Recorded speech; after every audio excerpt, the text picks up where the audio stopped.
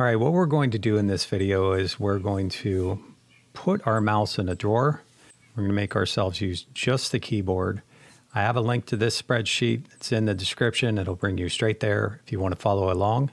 And the point of what we're doing is we're not going to try to memorize 20 different shortcut keys. We're going to go through what I would consider a core set of shortcut keys. They're the only ones that I know, but they help me to use spreadsheets far faster than just using the mouse. All right, so we have this. I just went to try to grab the mouse. Here's my keyboard. And the first thing that we're going to do, there's an empty row in here, and we're going to find it. But the classic thing that I see people do, there's a long table of data. They'll take their mouse and they'll just scroll through it so that you'll hear the wheel going and they'll just look through it like this. Well, that's fine if it's just 20 rows or maybe 100 rows, but a lot of spreadsheets are 10,000 rows, right? So what you can do is if you hold down the control key and then use the arrows, we'll do it to the right now. So I'm holding the control key, go to the right. The cell that's selected moves all the way it can in that direction until there's a gap. So that comes in handy when you want to find blank rows. So I'm going to hold down the control key. I'm going to press down, and I'll go down one more so you can see it a little bit clearer. It goes to the first blank row. So it just skipped down to row 79. I went down one more to 80, and we're already where we want to fix things up. So what we want to do is delete this row. A lot of times in spreadsheets, you want to select a row, right? You might want to make it bold because it's a header. You might want to delete it, move it around. What you can do is just hold down the Shift key and press the space bar. And in this case, you have to press it twice because there's a blank column in here as well. And then you have the row selected. And from there, all you have to do is hold down Control while holding down Alt and the minus key. That deletes your row. So let's check to see if we have any more. So we'll go back a step, and remember how we do that is using the up and down arrow, but we're going to combine it with Control. And so that'll bring us all the way down till there's another gap. Let's go down a little bit more just with some single arrow keys, and you see there's nothing left. So we've deleted the row. Now, just to get some repetition and to understand this concept, let's do it with a column. So we'll hold down the Control key again. This is a little bit more obvious at looking, but if I hit the right button, it brings me to column E because F is blank and G is blank as well. So let's try that from the other side to get the same concept. Hold down the Control key, I'll hit left, and it stops at H. So what we want to do is we want to delete F and G. So we'll be using the Control key and the Shift key over and over. And those two concepts alone will get you twice as fast with a spreadsheet. So let's go one to the left. So we'll hit the arrow key. We're in column G. Now do Control and your space bar. So Shift and the space bar did a row. Control and the space bar does a column. And you have that column selected. While still holding down the Control, let's hit the space bar one more time to select the entire column. And now we want to expand this range. So when you want to expand a range and get everything in between, you want to start holding down the Shift key. So I'll hold down the Shift key right now and hit the left arrow, and I've expanded the range to contain both of the columns that we want to delete. Now we'll do that Control-Alt-minus again. Got rid of the area I selected. In that case, it was a column. All right, so our table's already a lot tighter. There's no empty columns, no empty rows. A great way to check is to hold the Control key down, go all the way to the right, all the way to the left. If you forget any of these shortcut keys, you can always just use the Control and the / key in the middle of what you're doing. This window will just pop up, and you can look for something like delete rows. And it's going to remind you that it's Control-Alt-minus. So that's super handy. And it's a little off topic, but to close this window without the mouse, I just tabbed over to where the X was, and I'll hit the space bar. You probably don't have to remember that one. All right, the next thing that we're going to do, let's go to the bottom of the table. And now let's act like the person that you got this table from, you know, they're just not very familiar with spreadsheets, and you're afraid that they may have hard keyed some data instead of use formulas. So if you hold down the Control key and press the tilde key, that's going to show you all the formulas in the spreadsheet. In this case, there's only one. Here, a more advanced spreadsheet, this would change the way the entire thing looks. but it allows you to look in all the formulas at one time. And in this case, you're realizing that this is just hard keyed in here. You want it to be a sum in case any of these values change, it will update.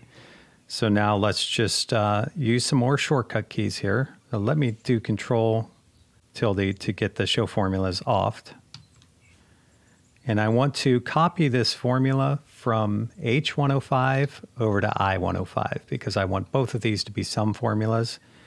The way to do this, which is far faster than right-click copy, right-click paste using your mouse, or typing the sum function over again, is just to hold down the Control key and press C for copy. Use your right arrow, go to I105, and Control V as in Victor for paste. It's not Control P because that's print. That was decided 20 years ago. So we're stuck with Control V for paste. And if I want to see if there's a formula in here, I can either look up at the formula bar or I can hit the F2 key. And the F2 key comes in handy a lot because if you want to modify the formula, you either have to double click in the cell, which is using your mouse, or just hit F2. So if you hit Escape key, it toggles back out of it, F2 to get in it. You just use your arrows to move around. So I'll get Escape to get back out of that. And I want to show you one more function here that's very handy in certain situations. Okay, so what I did was I copy and pasted, right? So that's going to take the contents of one cell, paste them into another. It will adjust formulas, so I use it all the time. But sometimes you might just want to repeat the last action that you did. So let's delete this. We'll retype the sum formula. So just type sum. And to get the range in here without a mouse, hit the up arrow. I'm going to hold down Control, so it goes all the way up. I'm also going to hold down Shift, so it selects everything in between. Hit the up arrow, it goes all the way up. Now you notice it went up one too many. So I will take the Control key off, so I'm just holding Shift now. I'll hit the down arrow once, and now I have my range. I'm going to type the ending parentheses and hit Enter, and there you go. Okay, if you had a lot more columns and you wanted to repeat this action, another way to do it is to use a key that just repeats your last action. All right, so this isn't an official Google Sheets shortcut key. It's actually a carryover from Excel, so it's not in Google Sheets documentation. But if I go into J105, it doesn't really make sense here because there's no data. But if I hit F4, it puts the sum function in there again. So you may ask, well, what's the point of doing that if you can just copy and paste? But what F4 can also do is that it's repeating the last action.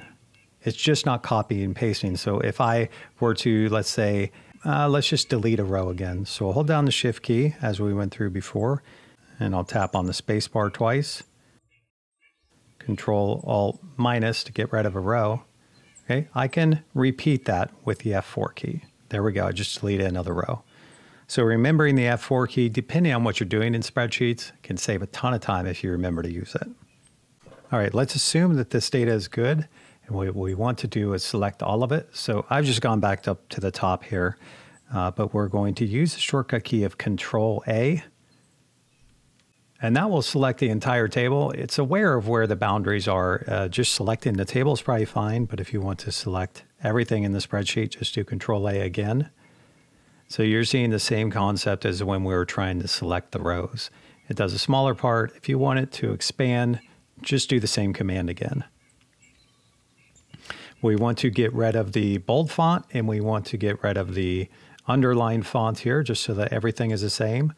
But there are only a few cells that are bold.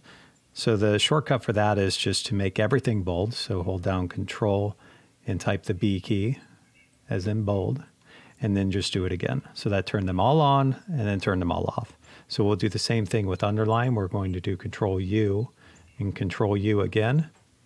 And now all the font styling is the same in the table. We're going to just do one more thing just to make this kind of apparent that it's a table. We're going to hold down the Control key and we're going to go up. And then you see the same concepts repeating. So I'm going to hold the Shift key. I'll press the space bar. This time, let's not press it twice, right? We don't need the entire row 4. Really, all we're trying to do is style this table. So we'll just do it once. And we'll do Control B.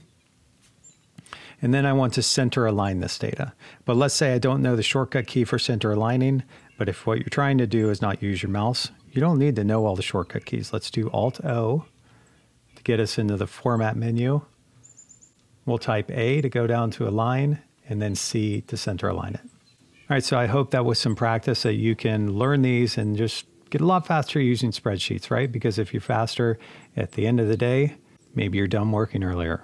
Maybe you do more work. I don't know. Or maybe you just watch another video. So if you want to watch another video, you check out this one on how to sort by color. It's a pretty cool little function that's built into Google Sheets. I'll see you in that video. Thanks.